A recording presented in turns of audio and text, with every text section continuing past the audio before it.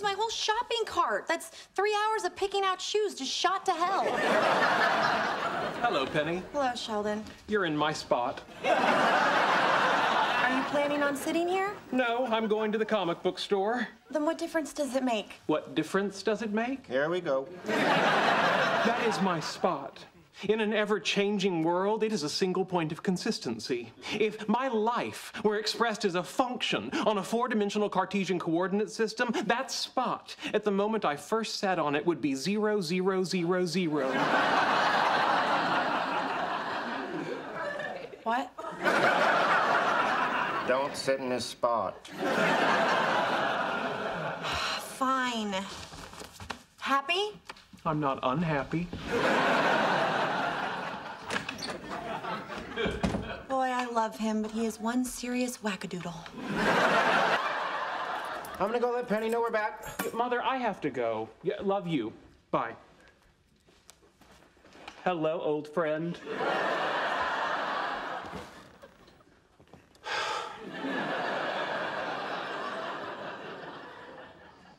Daddy's home. Apologize for that last remark. I'm a scientist. I never apologize for the truth.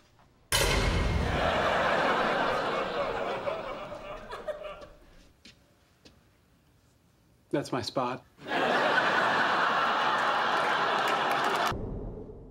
Leonard, are you sleeping? No. Are you ill? No. Are you still depressed because you're alone and no one loves you? I don't know, maybe.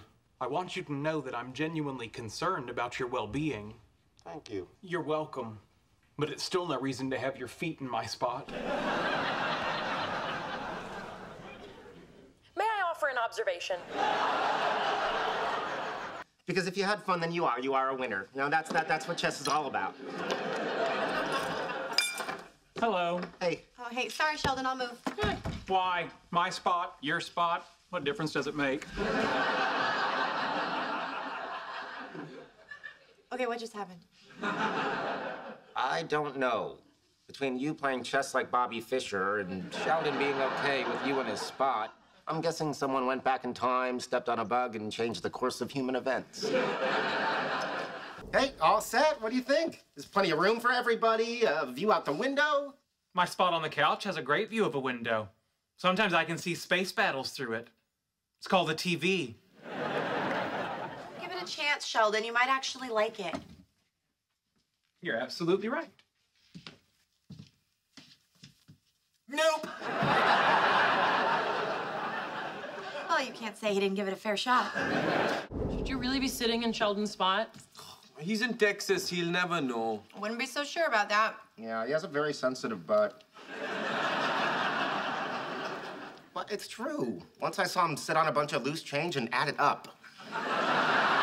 Dear crazy future Sheldon, this is a thermostat. It controls the temperature of the apartment. The ideal setting is 72 degrees. If you find this too cold, then put on a jacket. A straight jacket, because 72 is the best, and you're crazy. Now, this is your spot. You're very protective of it. When anyone else tries to sit here, you berate them relentlessly. And it sounds mean, but somehow you make it adorable. And his obsessive-compulsive disorder. Yeah, that too. No, and scoot over. Part of your shadow's on my spot. Yeah, with them working late so much, we get some privacy. Mm-hmm. Hey, want to get a little crazy? What are you thinking? Let's slide over to Sheldon's spot and make out. You are a dirty girl. Oh, God, how did he know? Hello?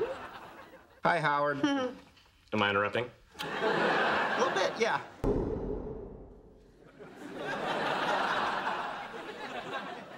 What do you think? It's a nice enough spot. You know, if I'm gonna start standing up for myself, this is exactly the kind of thing. Oh, hi! Hi, Sheldon.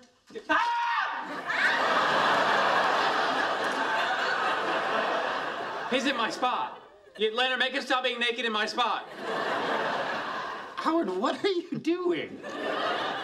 He wasn't using it. And I needed a nice, cool piece of leather to wiggle my naked ass on. Get off there. Give me back my Iron Man helmet. Give me back my parking space. You don't need a parking space. You don't have a car. But you don't need an Iron Man helmet. You're not Iron Man. Well, we appear to have reached an impasse. And you know, I have to say, I thought you'd be more upset that your laptop is sitting on my junk. I didn't pick up on that. That's a nice touch.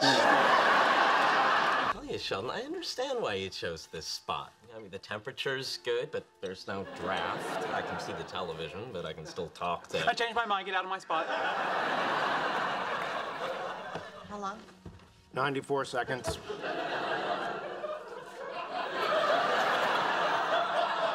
All she's saying is we are in love, so it doesn't matter if we get married tomorrow or a year from now or 50 years from now.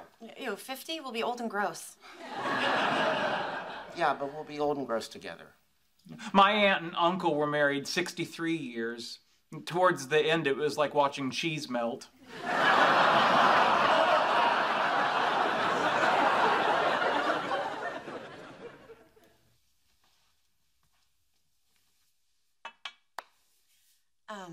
I'm free tonight.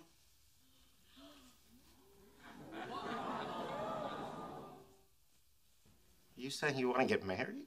Vegas isn't that far away. I'm in. Let's do it.